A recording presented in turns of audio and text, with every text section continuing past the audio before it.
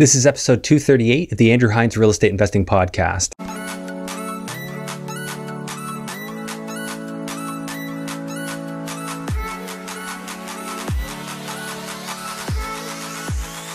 This episode is brought to you by Control and Compound Financial. They teach real estate investors how to multiply their wealth using infinite banking strategies. For a complimentary wealth coaching session or to learn more, visit www.controlandcompound.com/Andrew Hines. Welcome back to the show. Today I've got Pete Reese on, and Pete is in San Diego, California, but he invests across the US doing land flipping, which is something I've heard of, never really dug into. Well, it was an incredibly interesting episode.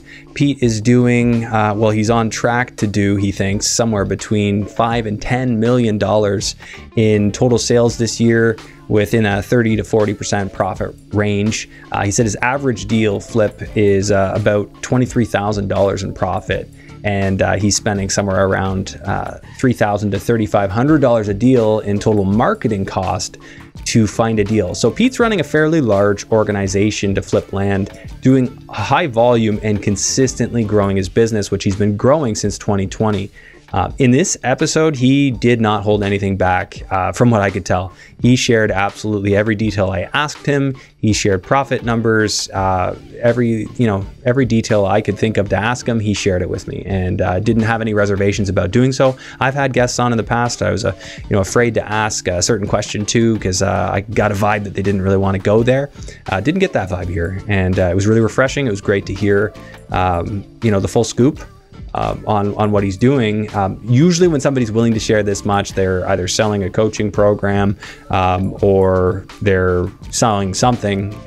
He wasn't selling anything. One thing he is doing is he's basically asking people to send him deals and he'll partner with them on those deals, which I also thought was brilliant and a real win-win. I really liked his approach with it, and I think you're going to enjoy it too. I do want to remind people who are watching this show, if you're still focused on investing in Canada, you still want to make it work here. I do have a weekly show on YouTube called REI Hot Seat, where most of the episodes we're going over deals that you either could do, or real live active deals, or off-market deals that are available, or occasionally an example of a deal that's been done. That's got a Canada focus to it. So maybe only once or twice have I done episodes that are outside of Canada for REI Hot Seat. So if you're interested in kind of digging into the nitty gritty numbers, how deals are working right now in Canada, I'd highly recommend you check out REI Hot Seat. You will get the blunt truth from me on many of the episodes, just kind of sharing my thoughts. I think it is harder to do business in Canada, but it is still possible. And there are still deals that come around. But it's about being realistic, in my opinion, about what may work, what could work, what is likely to work, and then also making decisions about what's the path of least resistance in my business. So these things are big with me. I just thought I'd share that with you. If you enjoyed that show, please make sure you support it, and please do all the things for this podcast that will help it get more reach. That's how I grow, by you sharing it, by you liking, commenting, reviewing. 5 stars is greatly appreciated if you haven't already done that. And without further ado, let's jump into the episode with Pete Reese. Please enjoy. Welcome to the Andrew Hines Real Estate Investing Podcast. Today, I've got Peter Reese on the show here virtually, which I don't often do. But Peter, I don't actually remember when this request came, but I must have been impressed and really wanted to have you on the show, because we don't normally do the virtual. So thanks for doing this. Well, thanks for having me, for sure. And you can call me Pete. Okay. My mom calls me Peter, but it's normally when I'm in trouble. So yeah. Okay, sounds good. All right, Pete. Well, if you don't mind, let's start with where are you physically located right now? Yeah, I'm in San Diego, California. So it's it's a big county, San Diego, California. So if you've ever been here, there's a place called Del Mar, which is a town north of the city. So yeah, pretty nice weather all year round. Can't complain too much about that. Yeah, I've been down there one time. I enjoyed that trip. My wife and I did San Francisco all the way down to, actually, I think we stopped at LA, if I'm not mistaken. We wanted to come down to San Diego. But I did go on a different trip to San Diego. Yeah, it's such a nice place.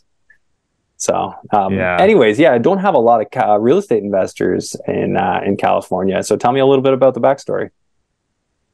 Yeah, I'm from Pennsylvania originally, so I'm from kind of the whole other end of the U.S. But I grew up there and went to college there. After college, I decided there's a lot more opportunity in California, and I didn't really like the weather over there, so I figured I'm just going to move out this way. Moved out with a friend of mine.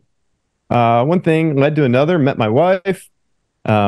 When we got married, we bought a home, like a lot of people, and it just sort of worked out that the home needed a lot of work. We put some work into it, made some money on it, a little bit of money, made $50,000, which was pretty good at the time. So I figured I thought I was a real estate mogul, and that kind of transitioned into us actually buying a bigger house that needed more work, and then we started getting into flipping homes and all this stuff. So the journey into real estate was interesting because it just started with our home, and then we kind of realized we can do more, and it was a great vehicle to make money.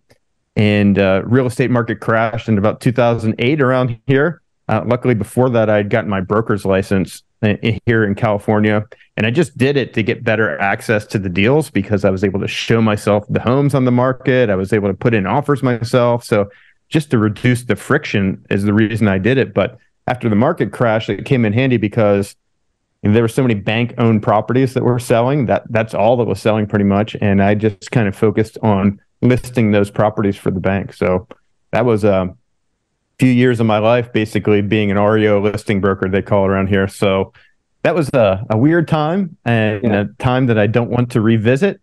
But I was thankful to actually be doing business in real estate at the time when a lot of other people were struggling. So you'd done some flips and done them profitably, but did you get caught on any flips when the crash happened? Yeah, we were holding a couple homes. I mean, it wasn't anything catastrophic or anything, but it took forever to sell the properties, and we had to basically take a loss on a couple of them and stuff. But it could have been worse. So, but it really scared us off from investing at the time because I was young and I didn't really understand that, those crashes like that, that's when you really build the long-term wealth. That's when you really double down and you go for it. But I did the opposite thing, which wasn't very smart. And I just completely shied away from buying anything else ourselves. We were buying when everyone else was buying. And then at the time when we kind of shut down and didn't buy any other investment properties, that's when we should have been, backing up the truck and loading up on inventory, Yeah, turning it on. And I know a guy, he's from near Toronto, where I am right now. And he moved down to Florida when the crash happened and started investing in Southwest Florida, picking up properties for 10 cents on the dollar. And he was a financial planner, had never invested in real estate, but he just saw the opportunity down there. And he's like, well, I'd always been told, buy low, sell high. He's like, how can you really lose when it's at 1/10 the price? And man, he figured something out that I didn't. I was just graduating university at that time, so my head just wasn't there. I wish it had been though, because he very quickly turned it into an opportunity that just replaced. He didn't need to work again a day in his life. The wealth he's amassed from that, he's good. So hindsight's always 20/20. Sure. So what have you done since? Yeah, so I transitioned into, at that point, after doing the bank-owned properties, I kind of just used my license to kind of do real estate for other people. Like I represent clients, for a while there, short sales were really hot. So I kind of focused on that, helping people with short sales. And then I got into luxury homes for a little while. But a big part of that was I made so many great contacts with larger investment companies, when I was listing the bank-owned properties. So for a number of years there, I was just finding them deals. I knew what they looked for. I knew what they wanted to see. And I had great access to different deals. And I would find them as many deals as I could find, they would buy them. So that was really easy for me. And I was kind of in that investment world, but I wasn't really doing it myself. Got out of real estate kind of altogether, did a business with my wife for a number of years, which was pretty successful. She's been a blogger for a long time, travel blogging and lifestyle type blogging. And she had lots of people approaching her about asking how to do that themselves. So we created a whole education business around that. We had like 5,000 plus students and all this stuff. And it was a great time, but I really had the itch to get back into real estate. That's my real passion. I knew I wanted to get back on the investment side, not as working as a broker or agent. So I just started researching different models, and I didn't really want to get back into flipping homes because I knew what went into that, and I knew all the logistics and all the issues with that. So I was just looking for other models, the ways that people were making money, stumbled into some stuff, people talking about land flipping. And that really caught my attention because it was just, at the time, it was just kind of anecdotes I was reading, like, hey, I bought this property for $10,000 and I sold for $30,000, or, so, and I sold it in 60 days, that kind of stuff. And it really intrigued me. And I thought, well, okay, that sounds pretty cool. I can, triple my money and do it quickly and all this kind of stuff. So I ended up buying a training program from a course from a provider out there, and learned everything I could about the business model. And then I just dove, head first into the deep end. I started sending out a bunch of mail, which is how we generate our leads in this business, direct mail. And just started working. I did the first year, end of 2020, when I bought this course on it, learned how to do it. Send out my first batch of mail in December 2020. March of 2021 is when we resold our first flip. So that first year, 2021, which was a partial year, I guess you could say, it ended up being about 1.2 and some change in revenue, and almost 50% gross profit margin. 2022 ended up doing about 3.5, and gross profit margin was a little lower, probably closer to 40%. And then 2023, I want to do 10 million this year, but we're already past what we did all of them in 2022. So, you think you'll do 10, or you don't think you'll get that high? I think there's a good chance. Yeah. We'll see. If not, we'll come pretty close.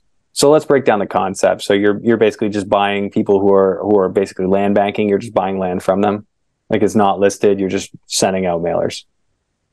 Yeah, we're just sending out people or mail to people that own property. So we look up, there's all kinds of databases here in the US, like, where you can just look up, a particular county in a particular state and pull up all the landowners and get their mailing addresses.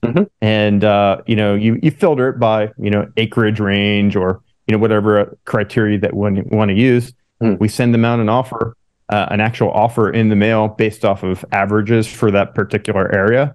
So if an acre goes, an acre is going for $5,000 an acre retail, we might offer them $2,000 an acre, something like that.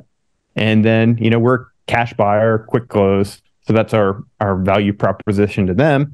And, some respond and are interested. Some respond and, tell us, to leave them alone. Some respond and say, oh, you're too low. Here's what it would take to put it together. So basically, when they respond, we try to put together a deal if it makes sense, see if it's a quality property or not, and then we go through the process and actually purchase it. So if they sign it, it's a conditional offer, though? Is it conditional on your inspection? We don't sign the offer when we send it out, so it's basically an offer to them. They would sign it first, then we look at it, and then we sign it if we think it's a good deal. We want to. Oh, okay. So you send them the whole offer, filled out their information on it, and then they just exactly sign it if they like, and then it would be irrevocable to you to have the option to sign it as well. Exactly. Yep.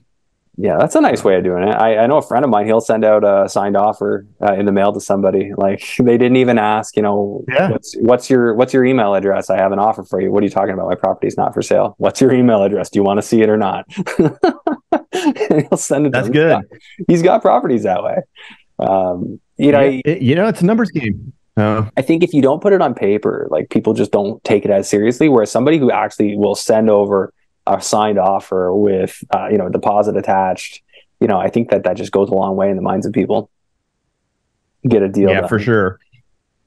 For us, it's a huge numbers game. So there's no way we can check out any of these properties. No, I get you. Before we actually send out the mail. But that's kind of like the sniper approach. I could really see that working if you're interested in definitely particular properties, or you just don't have as big of a budget to send out mass mail. But if you really work the defined list pretty hard, I would see that. I would think that would work. So how many transactions are you doing in a year to get to this, like, say wherever you land this year, 6, 7 million, 8 million?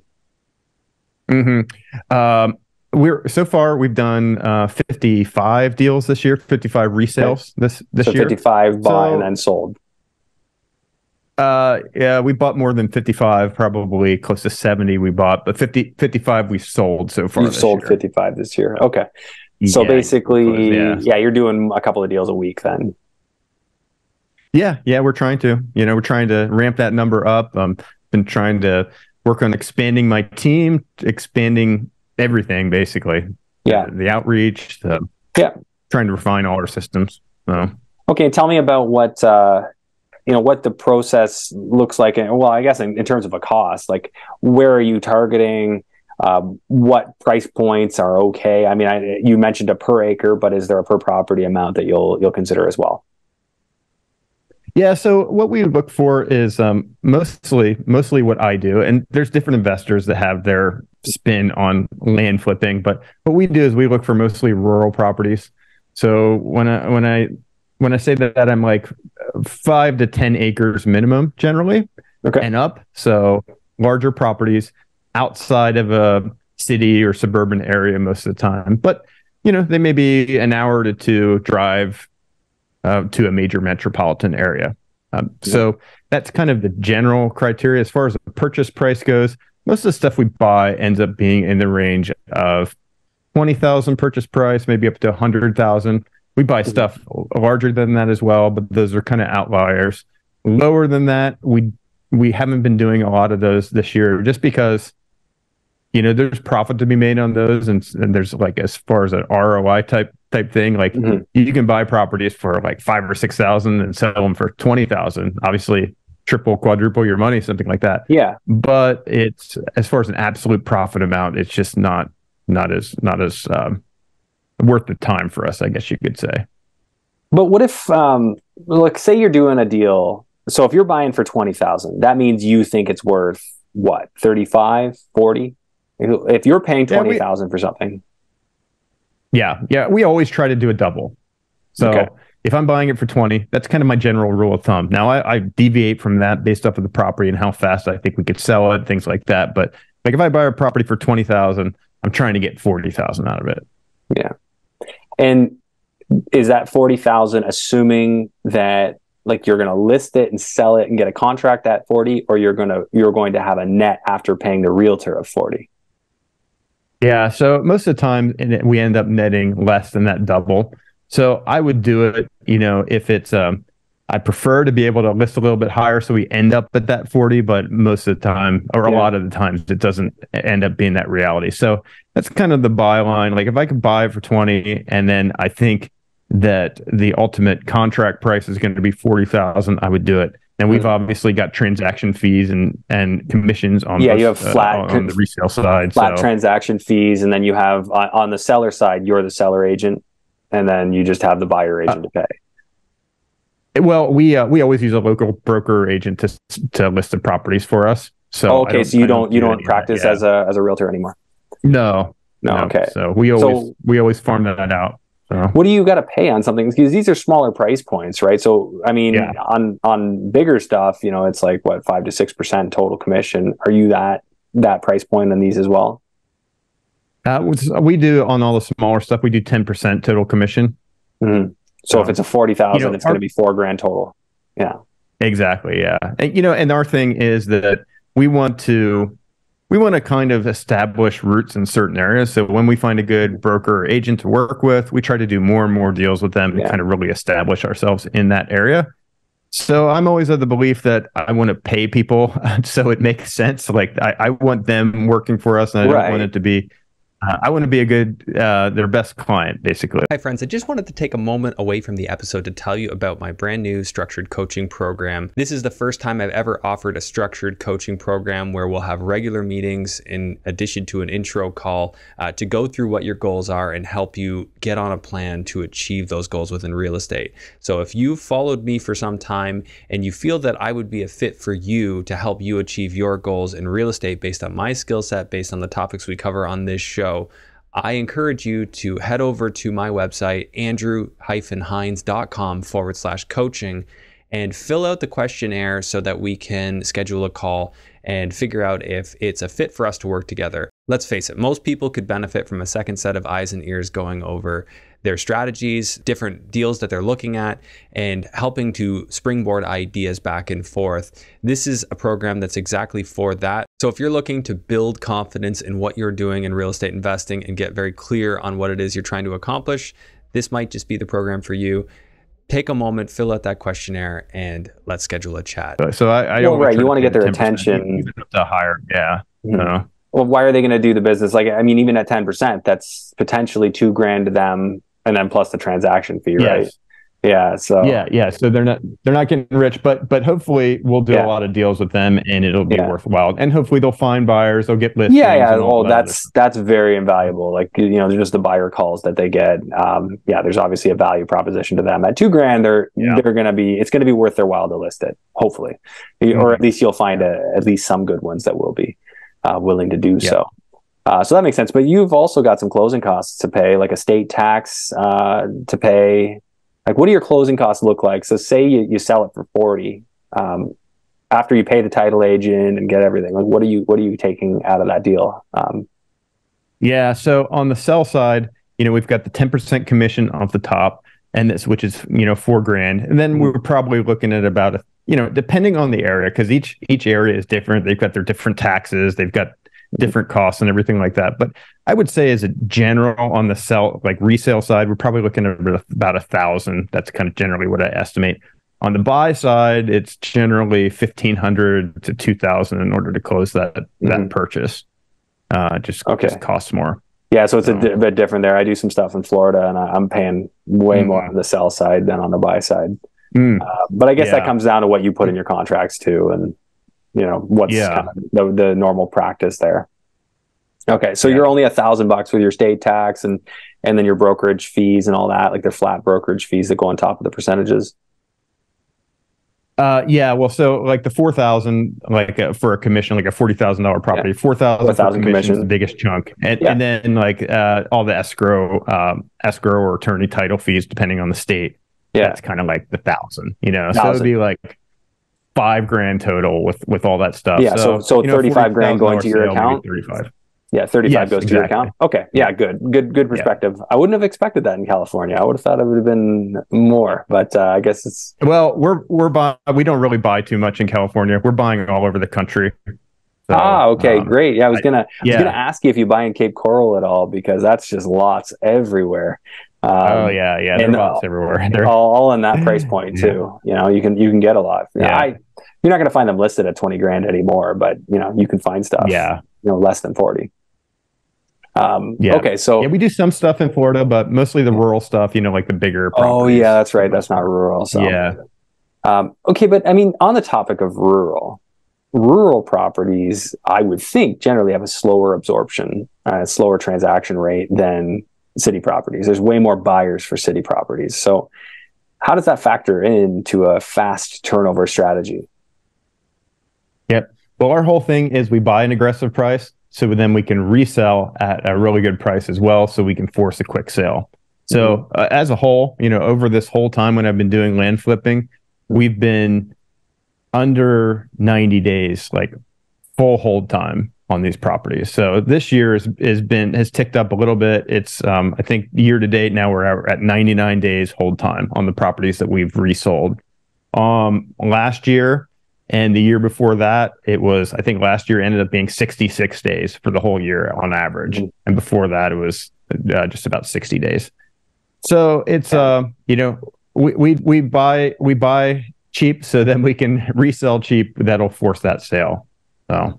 Yeah, and as far as like what you're doing once you buy them, are you really just buying it and then sending it right over to your local realtor to list it? A lot of times.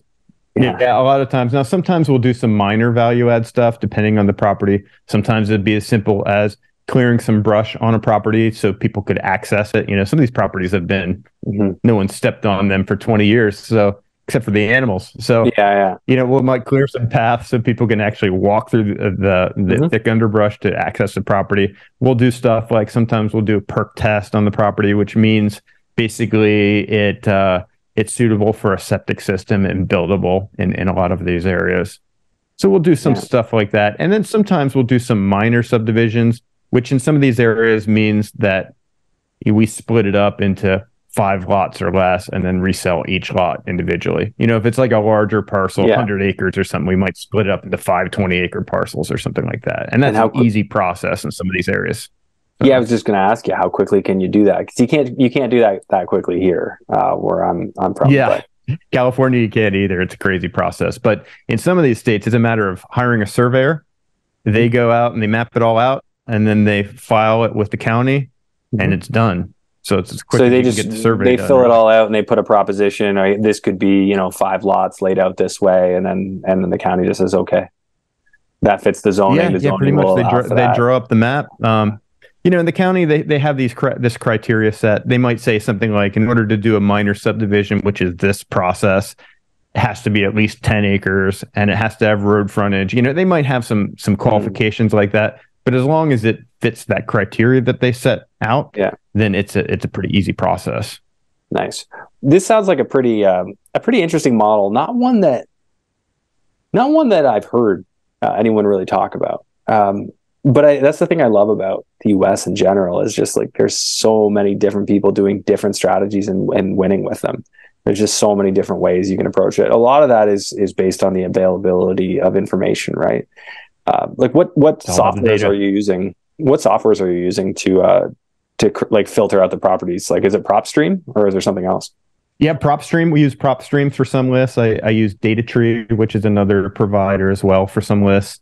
And so it's DataTree is a first American company, a title company, but they, there's a number of different list providers, and everyone kind of swears by their own, but they all pretty much do the same thing. In the U.S., it's very the information is out there because all these counties, it's public records of who actually owns these parcels, so it makes the whole business doable.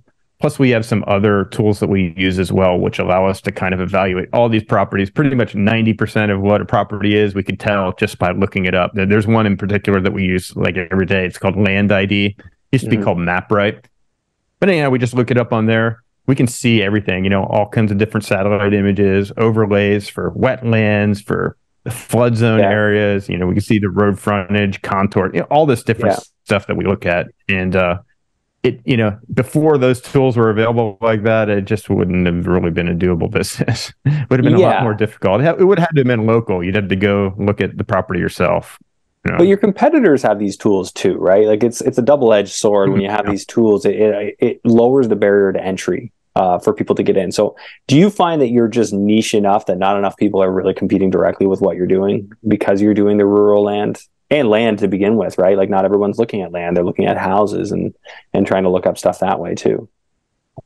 Yeah. So my thing is, in any niche, pretty much there's always going to be competition. There's other land investors out there and other people doing it. It's way less saturated than the fix and flip type model that most investors do as far as a short-term strategy goes. So that's pretty saturated in my opinion, but even though it's really saturated, there's people that are just crushing it in that fix and flip space, for houses. And there's people that are absolutely crushing it in the land flipping business as well. So there are, especially when you get into the hotter areas, the areas where there's a lot of activity and just a lot of things going on, you're going to run into some competition sometimes. Sometimes you send out letters to people and they're like, oh, I got a letter from another investor and, that kind of stuff. And that happens, but it's just all a numbers game, and we're always monitoring kind of our return on investment with our outreach. And if it ever got to the point where the numbers didn't make sense, then I guess we'd have to reevaluate. Yeah. Do you find that the cost has stayed consistent, or has it gone up over the last 3 years? Like the cost per acquisition, like in terms of marketing spend? Yeah, it's gone up slightly for me. But I mean, when I say slightly, I mean like it was at about $3,000 per deal very consistently, like $3,000 in mail costs for every deal that we get. It's probably closer to 3,500 right now, but I've also changed some other variables. I've only focused on larger properties lately, and I'm pickier than I used to be as well, just based off of experience and, realizing what are good properties and what are not so good properties. So, so not a terrible change in cost. So if your average deal, like what's your average sale price on a deal? Yeah, well, our average profit per deal is 23,000. 23,000. Okay. It's that's the big metric that we track, and that's average, because some properties we do really well. I make close to 100,000 on them or something, and then some properties I've had a couple where I haven't lost money on any deal yet, knock on wood, but I have had a couple where I made like $500 or $1,000 or something like that, which is, it's not a loss, but it's not any giant win either. So that's the average of all those types of properties. What's like, do you have like a couple in your mind that stand out over your progression in the last few years that were just like, oh, that was a dud, like that, I shouldn't have done that deal? Yeah. There was one that really bothered me. It was a property that I think it was 9-acre property. It was in Virginia, and it was in a decent area. It was actually kind of a beautiful area, lots of nice trees, big farms, like overlooking a horse farm and everything. It was nice. It was on a main road, but I made one giant mistake on it that I just didn't factor in as much. It was pretty sloped property, but not terrible. It was a usable type slope property, but the road frontage, how you get onto the property, there was like this rock wall type cliff almost. And I don't know why I didn't put two and two together and think, how's someone actually going to get onto this property? Like when you look in the maps and everything, it's like road frontage. You look at it and you say, okay, well, there's easy access. But then, we had a lot of people go out there and they're like, how do I even get onto the property? I got to walk on a neighbor's property to even access this property, or bring my climbing gear to get up this this sheer wall, which is probably 10 feet of rock or something, and so we eventually sold it, but it probably took me 9-10 months, something like that. And then that's one of those deals where we made like $500 on it, after all this time. And if it wasn't for that issue, we would have done well. We probably would have doubled our money on it, but live and learn, I guess. Yeah. Were there, like, going into this, because you'd never really done anything like this from the sounds of it before you started doing it, what were what was in your mind as you were getting out of that travel blog, business? I guess you were kind of forced to get out of that since the lockdowns kind of killed all that. Yeah, that's true. There's a catalyst. What was going through your mind? Is it like, it's kind of do or die? I got to do something, so let's do this. No, it was more like, I honestly, I've always loved real estate. Even when I was like a teenager, I bought one of those infomercial things. I don't know if they had them in your area or not, but they had this guy on TV, Carlton Sheets, where he would sell this real estate investing program. Anyhow, I bought it when I was a teenager, just never took any action. So I've always been like really interested in real estate and doing that. So doing the business with my wife, the blogging education business, was great, and it was fun because we got to travel all over the world and do all kinds of cool stuff with it. But I knew I had to get back to to real estate, and I really wanted to build kind of a long-term investments and everything, and I really wasn't focused on that. We were focused on building our business, but no real estate assets. We had our house and things, but we weren't really accumulating other types of investment assets. So I kind of knew I had to get back into real estate, and that was kind of, I was like, okay, well, we can't really teach about travel blogging right now. So this is a good time. So that's kind of what the catalyst was. And then this just happened to be the strategy that, popped up for you, and you thought it made sense. So you pulled the trigger on it. Yeah. And it was easy to talk my wife into it too, because, they weren't huge numbers we were dealing with, I was like, okay, we'll just try a few, we'll buy this property for 10,000-15,000 and try to double our money on it. And she bought into it. She believes in me, and it worked out well. But I'm glad that, I didn't, have a loss or something like that on my first deal, because it could have completely changed the trajectory. Could have tanked it. The interesting thing I find, it could have tanked it. Like, you got out of the business for a while, and you stayed out for a while, right? You were out of real estate for how long? Like, as an investor? Yeah. I mean, I guess the last probably about 12 years. from actively buying properties, you know? Wow, that's crazy. That's a long time. I mean, for me, like my family's like in it. Not all my friends, but like the new friends I had made were in it. And I had a similar thing that, you know, I lost some money on some stuff. I had some hard times with it, and I just got out for a couple of years, 2 years, not 12, but yeah, like I saw people just doing and winning, and it's like, I can't sit on the sidelines here. I got to jump back in. And yeah, I'm glad you did. I mean, it sounds to me, and maybe like your previous business was also crushing it in a similar way, but it sounds like you're exceptionally profitable in sort of for what would be a life-changing way for a lot of people. Would you agree with that? Definitely life-changing way. I mean, it's once you figure out the business, like once you figure out how to evaluate these properties and really understand what's a good deal, what's a not so good deal, it's like a world of opportunity opens for you, because there's very few people, there's not a lot of people around that are looking at these properties in that way. And it's, you know, I want to stop short of saying it's like a way to print money or anything like that, but it's a really powerful business model. If you can, you know, it's just a numbers game and making those offers and sending out the mail and getting those leads and everything like that. But then when you can recognize what's a deal and what's not a deal, you feel confident in pulling the trigger on that and making that deal happen. So things start accelerating really quickly when you're able to double your money on deals in, you know, 60 to 90 days and keep that money just continually like snowballing. I mean, yeah, it sounds amazing. It really gets crazy. Then if you start multiplying out the return on investment and everything, nothing else really that I've ever seen that really comes close, unless you're lucky and you hit it in crypto or something like that. I don't know. But this is real assets too, so it's not exactly. You're holding on to something real. And I would say like land would be something that would probably be tougher to sell in a hard recession, because people aren't going to be interested in going and building a house, right? Their appetite for land is going to be lesser so than a house. Have you given thought to that? Or I guess you'd have some warning signs. I mean, obviously, U.S. and Canada are both threatening recession. You know, the pessimists in us are already, you know, saying it is, even if it doesn't show. What are your thoughts on that? How will you pivot? Do you think it'll affect your business? What's your take?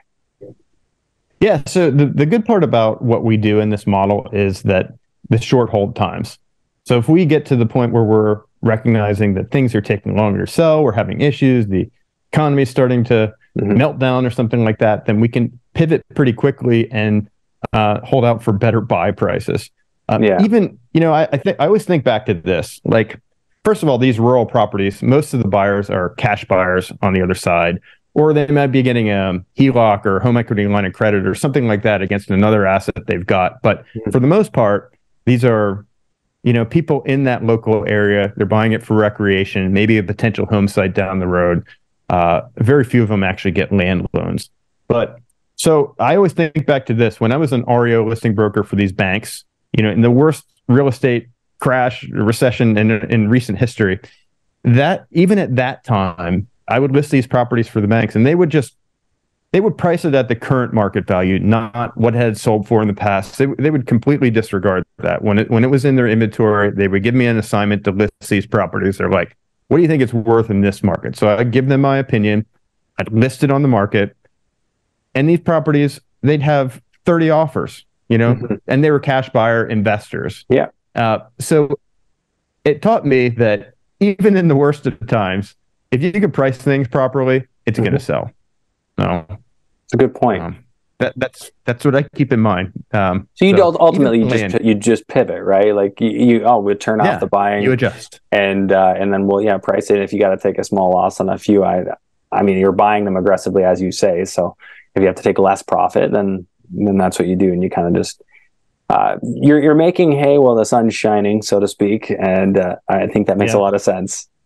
So talk to me about the funding model, because to buy, like, at any one time, would you say you own 50 properties?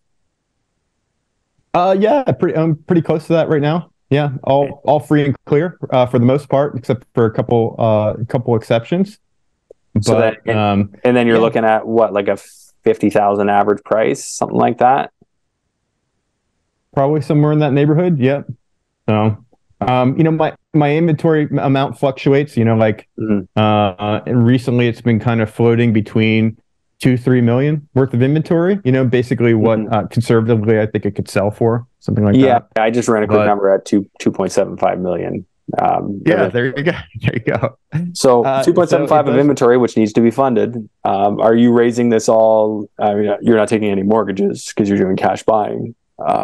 Are you raising this from private investors, or you guys just made a lot of money on your travel blogging and can float the whole thing? Well, we did a lot. We did really well with that education business. We had thousands of premium students, so that business made us like multi-millions per year. Not made us, but in revenue, we were doing multi-millions per year. Gotcha. So that was a great business, and it gave us a good seed to start with. So we took a certain amount, dedicated to this business, and then, like I said, it accelerates pretty quickly. The first year we did 32 deals the whole year. The second year we did 69 in the whole year.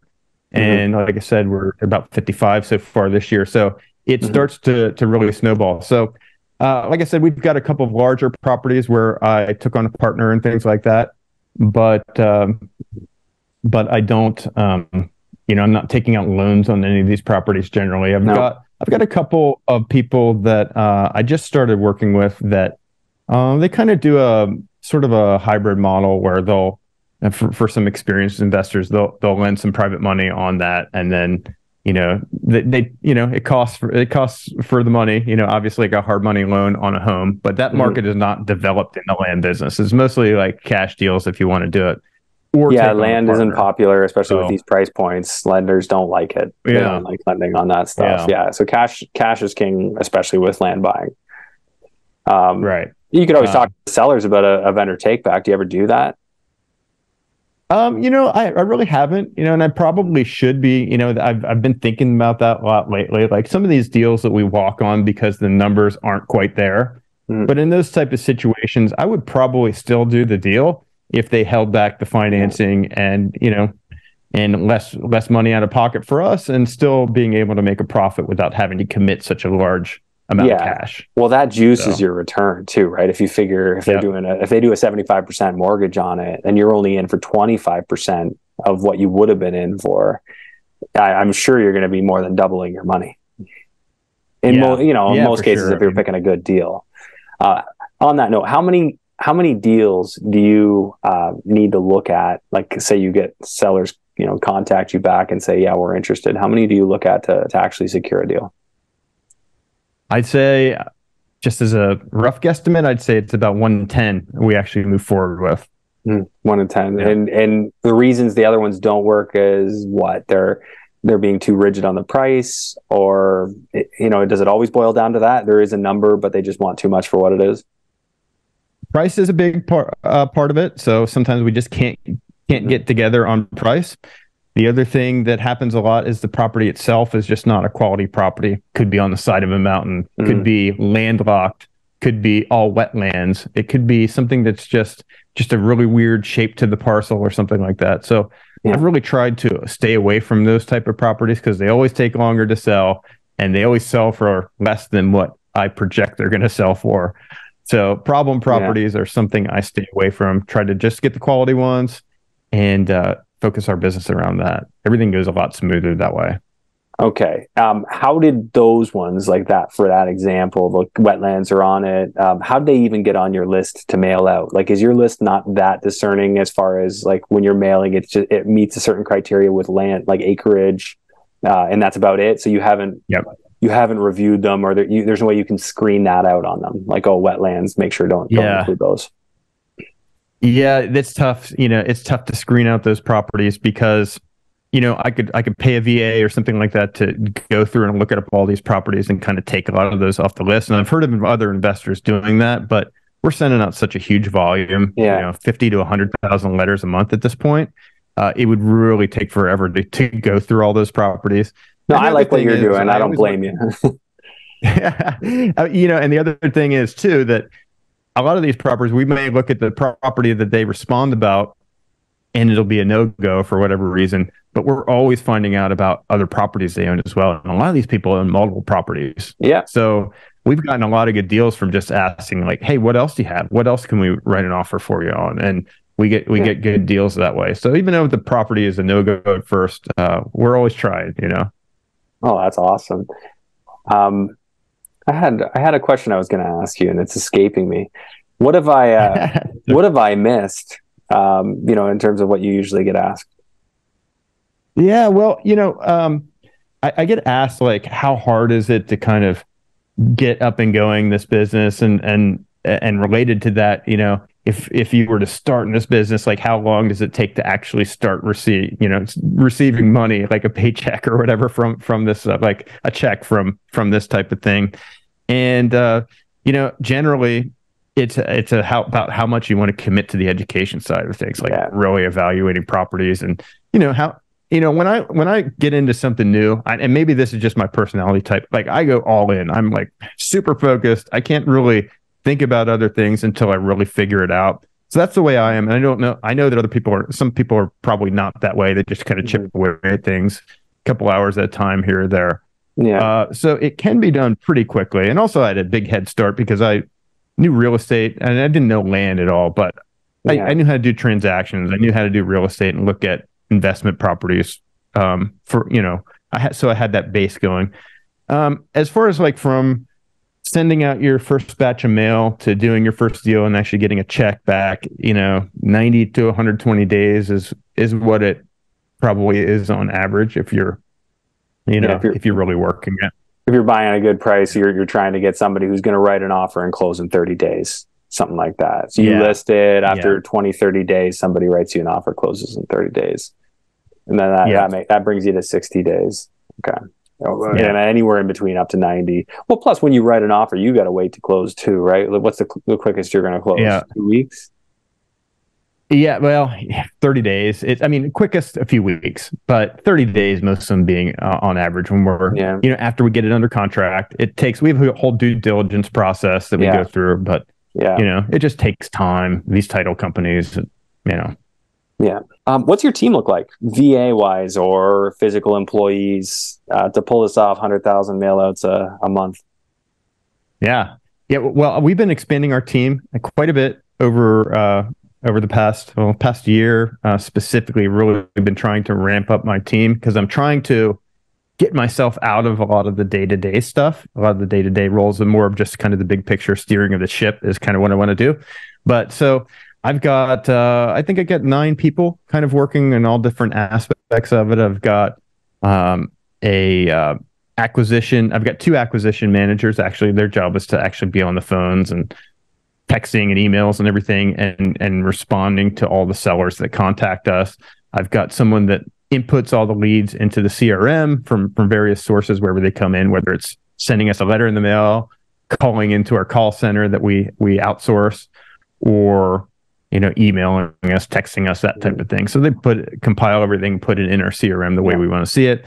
I've got a kind of a head of acquisitions that kind of oversees that process, kind of makes decisions on, you know, should we move forward on this property? Should we not, you know, consider this as a potential property, things like that. They also do some review of the due diligence. I've got another team member he just started. He's kind of working on the due diligence side of things. We used to outsource that to a company kind of doing all these due diligence reports, but he's going to be doing a lot of that for us directly. Okay. Got someone else that's like calling for photographers and getting all that lined up. And then I've got a transaction manager. She kind of deals with all the paperwork and dealing with the title companies and all that kind of stuff. And then I just also recently hired a COO that's going to kind of run all the operations of our whole team. So that's a lot of different pieces there. That's a big operation you built pretty darn quickly. Yeah, I'm trying to build it for where we're going, not where we're at right now. So I understand people will probably look at it and say, "Oh, that's kind of overkill for what you're doing." But I'm trying to project to the future. How many of these employees are physically present at your location versus virtual? Yeah, we're all remote. Every single team member's remote. So so we've got let's see, we've got 1, 2, 3, 4, 5 team members in the US. Got another one splits his time between Italy and Greece. but he's from New Jersey. And then I've got some other team members from Philippines and also Pakistan as well. Okay. Wow, that's impressive. It's a big team. It's a lot to manage. And I'm guessing when you started this, like when you started the first month you were doing this, how many people was it? Was it just you? It was me. I was doing everything. You were stuffing the envelopes, or you had somebody doing that? No, thankfully I wasn't doing that. I've always hired a mailing company from the beginning. So we send them the list, and then they take care of all the mail. So here's the list, here's the letter, or do you do the mail merge and send them the file? Actually, they do the mail merge and everything. So we establish a letter with all the mail merge fields, and we have a corresponding Google sheet that goes along with that, and they merge it all together and make it happen. So, that's awesome. But yeah, pretty quickly I brought on an assistant that was working with me on our other business, and I had him kind of doing some of the administrative type tasks and things that I didn't want to do anymore, and I taught him how to do those things, and that's kind of how it grew. I just brought on new team members, taught them how to do certain things I didn't want to do anymore. So well, I can imagine early on your phone must have just got blown up. Like that must have been, and having sent out flyers myself, like I know what it's like when your phone blows up way more than you have the ability to take the calls. So how did you handle that? That must have been stressful, because I know the feeling. Yeah, well, I've had a call center from the beginning, so like 24-hour call center. They answer all the inbound calls. They send an email, with the lead information. And at the beginning, there wasn't. It was tough for me to juggle everything and respond to all those people. So what I was doing was kind of a shortcut. I was just looking up properties. The ones that looked like they were interested, I would call them back. The ones that didn't look like good properties, they kind of went to the wayside. Not the right way to deal with it, but that's what I was doing at the time to kind of keep my head above water.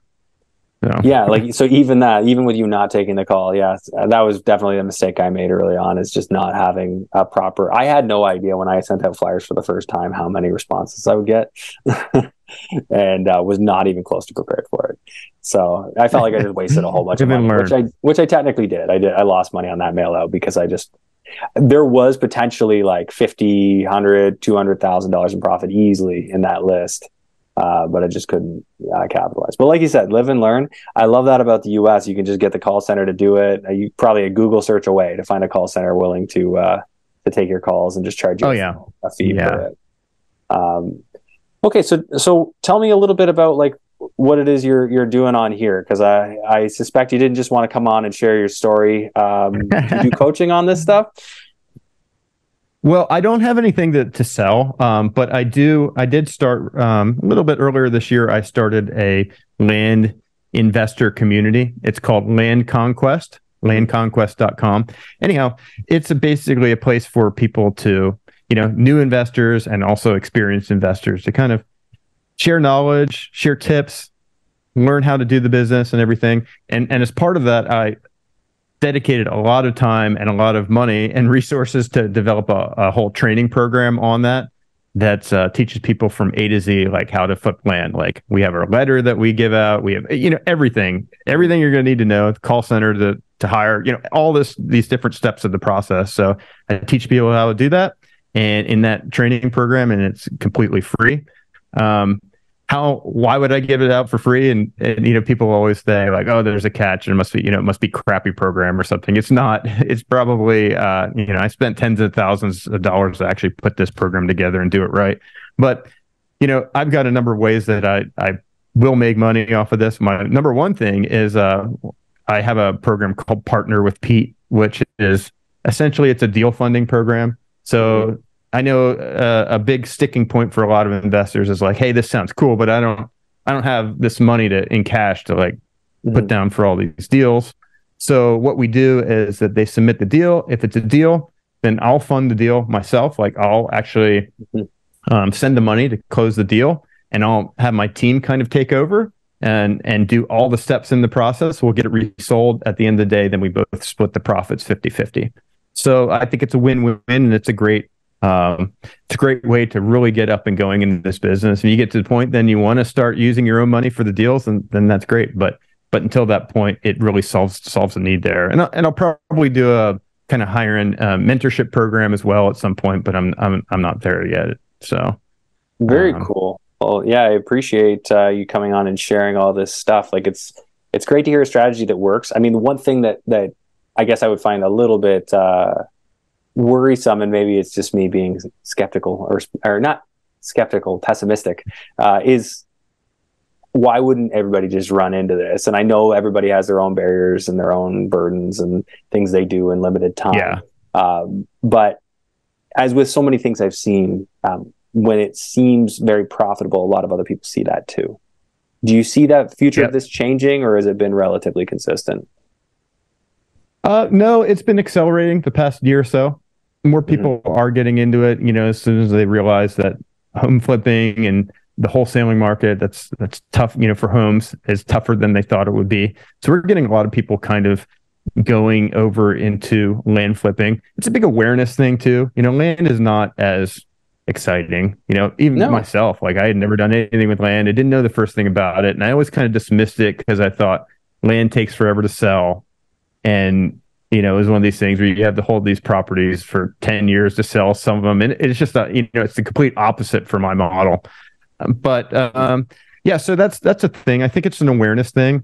And obviously there's a lot of land investors, and that's kind of another reason why I want to do the community, so that people can see, people beyond me that are actually doing it. I kind of lay it all out there. I'm way too, maybe not, I don't think I'm too open, but I'm very, very transparent about everything I do, my exact numbers that I do every month, every single deal that I do. Like I have a website, it's called turningprofit.com, where I do a monthly income report. So I break down everything, the revenue, the profit for that month, every single deal that we resold that month, what we bought it for, what we sold it for, notes on that property, profit margin, like everything. I lay it all out there. So, people can see what's possible, and if it's something that they think could align well with their skill set. I'm trying to get the awareness out there so more people will know about it. And if it's interesting, then hopefully we can do some business together and partner on some deals. Because I know we've already had a bunch of students. I think I've got 17 deals that I'm partnering on with people just from our community that have submitted deals over the past month. So that's really cool. That's a big area for expanding. And obviously we won't make the full, 100% of the profit. We'll just make 50% of the profit, but it's still definitely worth doing and still very profitable for us to do that. So, I don't know. I see it as a win-win. And, right now the business model definitely works, and I see it working for quite some time, but you never know what the future is going to bring, I guess. Yeah. It doesn't seem to me like something that would take a huge amount of, time to get started on anyway. Like you could be sending offers pretty darn quick. You could be sending out mailings within a couple of weeks. You could be sending out, probably within a week, you could be sending out some mailings. Yep. That's what I did. Yeah. So it's something that can be pulled the trigger on quick. You got to have some money available to do it, obviously. Super, super interesting. I think it satisfies the needs, right? Like a need for, that quicker income, right? Because a lot of investors want to invest for the long term, especially in my following.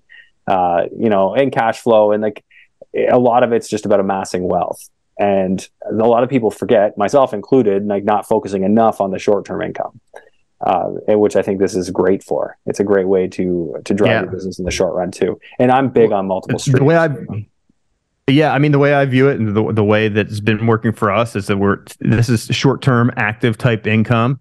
And excess we put into the long-term hold type property. So it works out pretty well. You get your immediate needs taken care of, and then you funnel as much as you can into the wealth building side. So. And 100%. I think people underserve their immediate needs.